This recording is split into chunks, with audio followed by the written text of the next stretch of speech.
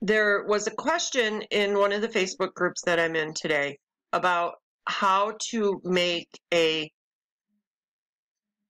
outline of text rather than to have it a solid letters. So I'm going to show you right quick how to do that.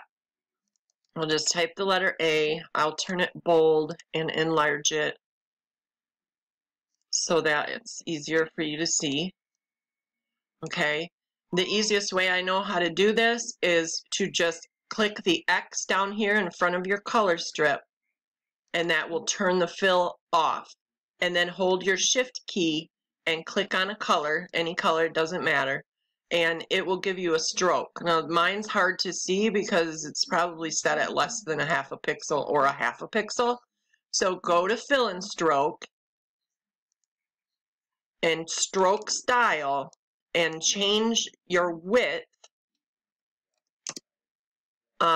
until you get the thickness that you want. And then what you're going to want to do is go to path, stroke to path, because this is a stroke now. It's not text or an object like a circle or a rectangle.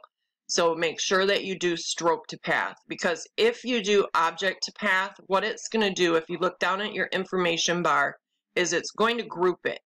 And then if you try to do anything like a linked offset, you normally would get a little diamond up here that you would left click and pull up on, but you can't because it's grouped. So to avoid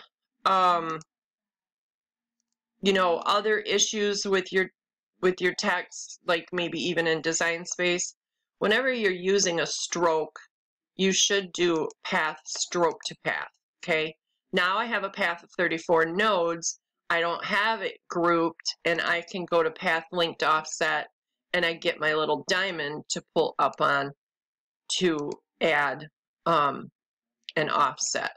Now keep in mind that this is a stroke, it's not solid, so the offset is going to follow the stroke, all right? But I just wanted to show you that if you do object to path, it's going to group it, okay? And you don't want that. You want to do a stroke to path. So I hope this is helpful for someone. Thanks for watching.